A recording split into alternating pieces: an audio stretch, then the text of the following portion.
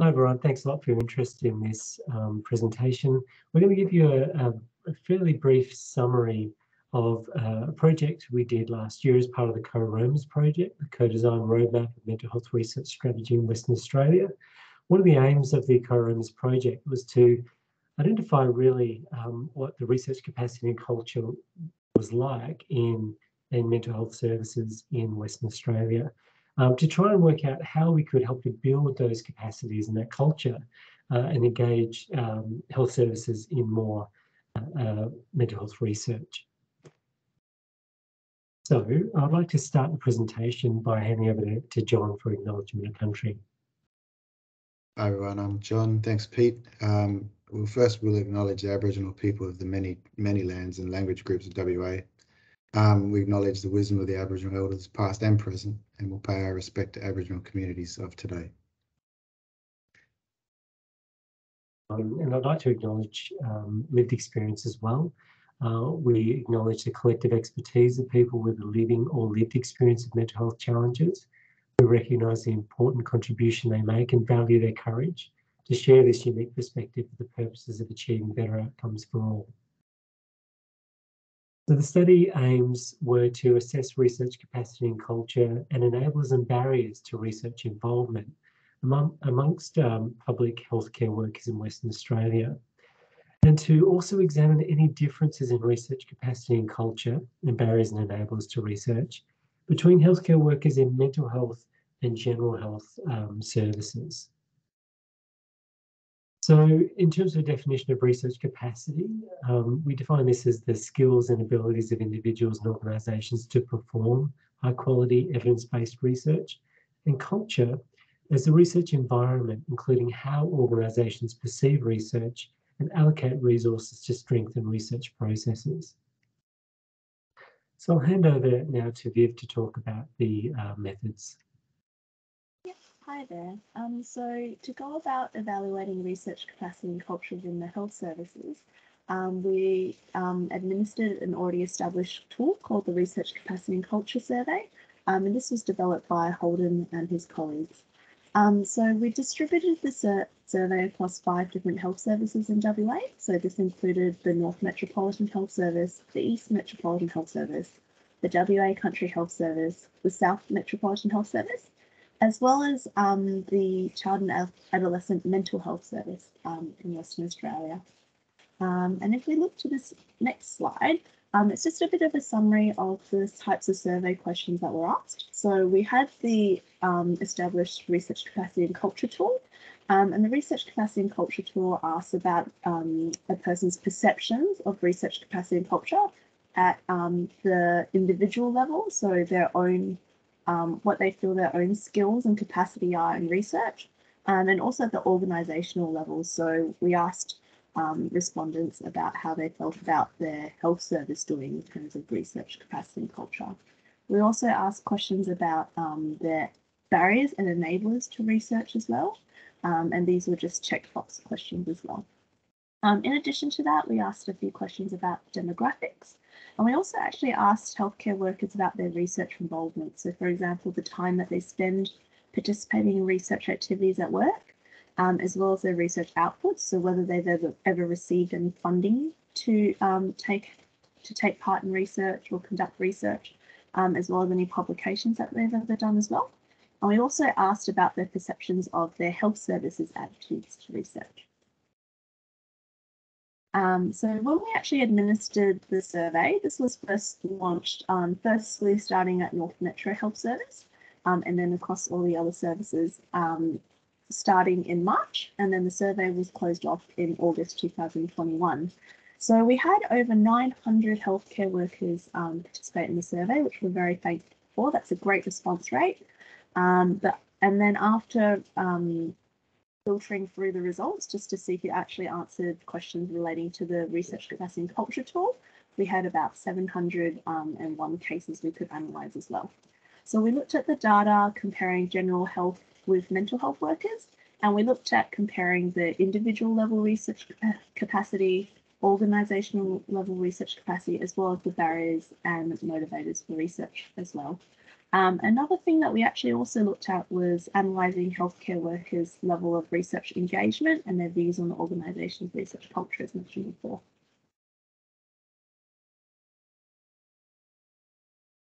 So just looking, excuse me, just looking a little bit into the demographics here, there's a pretty sizable number of participants, just over 700. There's a decent mix here, although fairly heavily skewed towards female, roughly 20%, or a little over 20% who are male. Those who prefer not to say are non-binary, quite a small percentage, relatively speaking. Majority of full-time employed respondents, although roughly about a third, or just under a third, who are part-time.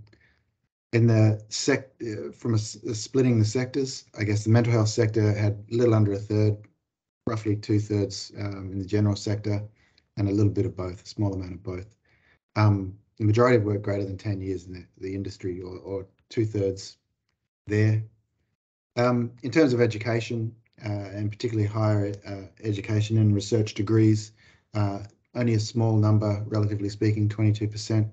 And this was split across the disciplines here, as you can see, with clearly nursing and midwifery leading the pack here, and the other two being allied health and medicine, who are really strong in gathering up a whole range of other disciplines within that health sector. In terms of research engagement and how people, how and why and whether they're able to engage in it, we ask questions around, how they rate their interest in it, hours per week involved in it, etc., etc. Not too far from a 50-50 split in terms of research-related activities being part of their jobs. Majority of people spent very well, probably 40% spending very little time doing research as part of their current role. How would you rate your interest in research? Most people are really interested in it, or at least interested in it, but clearly not necessarily getting a heck of a lot of time to spend doing research. Would you like to spend more or less time participating? You can see here that about a third, roughly a third, are quite happy with the volume of research they're doing, with a significant chunk who would like to do a bit more. In terms of perception of their own health services, and the perceptions of whether their research is valued, or research in general is valued, around 60% have responded with yes, they feel it is. Quite a decent chunk have suggested that no, they don't feel research is valued in their institutions or their organisations. In terms of health service believing there's an ROI on research, 2/3 again, or 3/5 of it, 60% are thinking yep, and about 40% feeling there is not a reasonable return on investment from research. Thanks, John. So this is quite a dense table, so I'll just talk you through it. The first column here on the left is the list of the research capacities that are assessed by the tool. So the different research skills that are assessed, and people rate themselves on these strategies from 1 low skill to 10 high skill. And we've ranked them here from the highest rated skill to the lowest. So the highest ranked skill, these light coloured blue ones, finding relevant literature, collecting data, integrating research and findings into practice, critically reviewing the literature, some of the moderate ones, and then right down the bottom is securing research funding.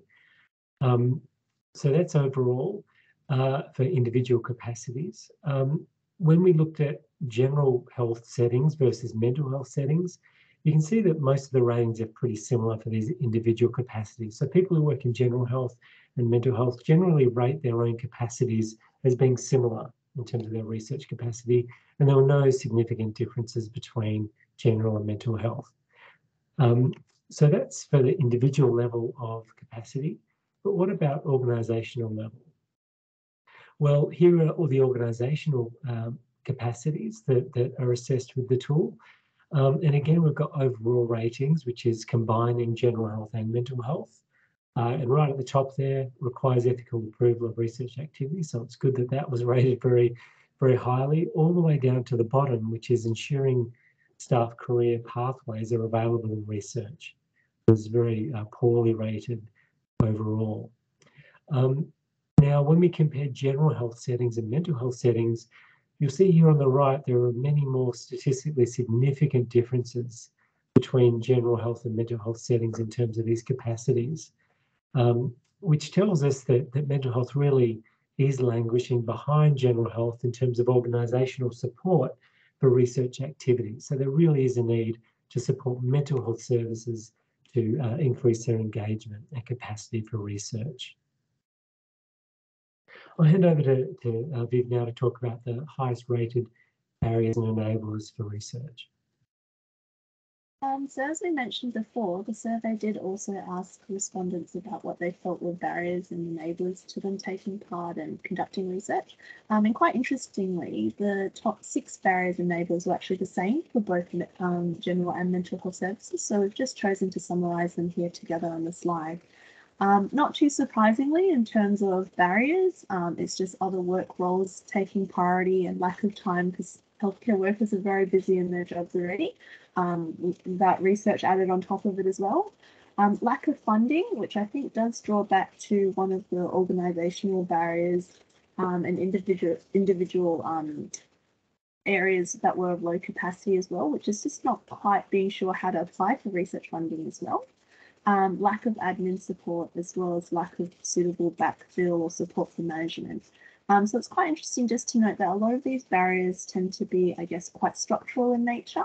And then when we look, I guess, in terms of the enablers or people's motivators for taking part in research, the top one always tends to be to develop skills as well as job satisfaction, and people just identifying that there's a problem that needs changing and wanting to improve outcomes for their clients. Another area was to keep the brain stimulated, as well as a desire to prove a theory or a hunch. And just having dedicated time for research was identified as a really strong motivator as well to keep taking part in research as well. So another really interesting thing is obviously, we've seen that healthcare workers are actually quite interested to spend more time in research. And just looking at these motivators, we can see that it tends to come from a more intrinsic kind of idea around why they'd like to be engaged as well. So in terms of actually the take-home messages, I guess from hopefully looking at the results that we summarised today, we can see that there's actually a lot of room to improve individuals' research capacities. But also there is a lot of things that individuals do have a lot of high capability in when it comes to research too.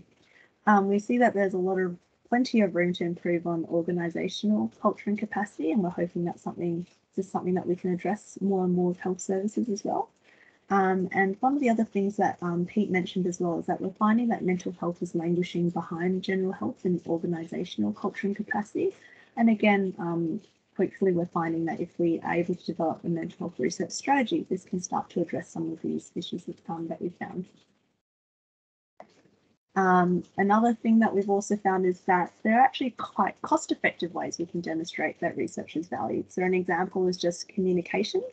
So really letting staff know about what research is out there, how people can get involved as well, and just assisting people in terms of the pathways to conducting research when it comes to grants and things like that. So there really needs to be a high level of support and investment for career pathways, whether this may be with co-funding, high degree research grants, clinical fellowships, or incentivising research and innovation, as well as just including research in JDS so that healthcare workers actually have time allotted in their day to be conducting research as well. So we know that a lot of the health services within WA are already doing many of these things to a greater or lesser extent, so hopefully we can just continue to promote more of these practices. So I'll pass you over to Pete now. So the ultimate aim of this piece of work was to inform the development of the first Western Australian mental health research strategy. And so what we learned from this program of research in terms of what the strategy needs to achieve is firstly to support the development of research capabilities amongst mental health workers and their organisations in particular. So we need to support them through workforce research and evaluation training, so that they know how to engage in research fully, how to benefit from it, and ultimately how their services can get a return on investment and improve the outcomes of their consumers. We need to promote mental health care worker-led research, so that may be via clinician fellowships for early, mid and senior career clinicians. We also might want to support visits by national and international research leaders in applied settings, so that we can learn new ways of doing things innovatively and promote that culture of research and innovation throughout our health services. Promoting cross-disciplinary healthcare research across the sector.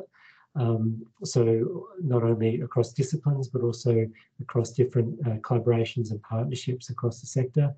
And infrastructure, build infrastructure to facilitate service-focused research and collaborations and partnerships and sharing of expertise and data. And there needs to be dedicated research and innovation time for our healthcare workers. We know they're highly motivated intrinsically to engage in research. They see the value and importance of it. And it may also help with workforce retention, which we know is a real problem in the health services at the moment. So for more information on detail about this study can be found here at this link, including a preprint manuscript for those who are interested. I'd like to finish off with some more acknowledgements of our professional advisory group across the Co-ROMS project. Thank you very much to everyone who's contributed as part of that advisory group. Our lived experience advisory group, who guided us throughout this project from beginning to end and ensured that we did it in an appropriate way and as in an impactful way. I'd also like to thank the whole team. Ben Horgan, who co-led the Co-ROMS project, unfortunately just before this recording was unavailable to participate as planned, but Ben's really contribution to this whole program of research was substantial, and we're all very, very grateful for that, and to the whole Co-ROMS team. So thank you very much. We'll finish the presentation there. We've done several recordings of different components of the Co-ROMS project. So if you're interested in learning more about those, feel free to listen to them. But we hope you found this presentation informative and interesting. All the best.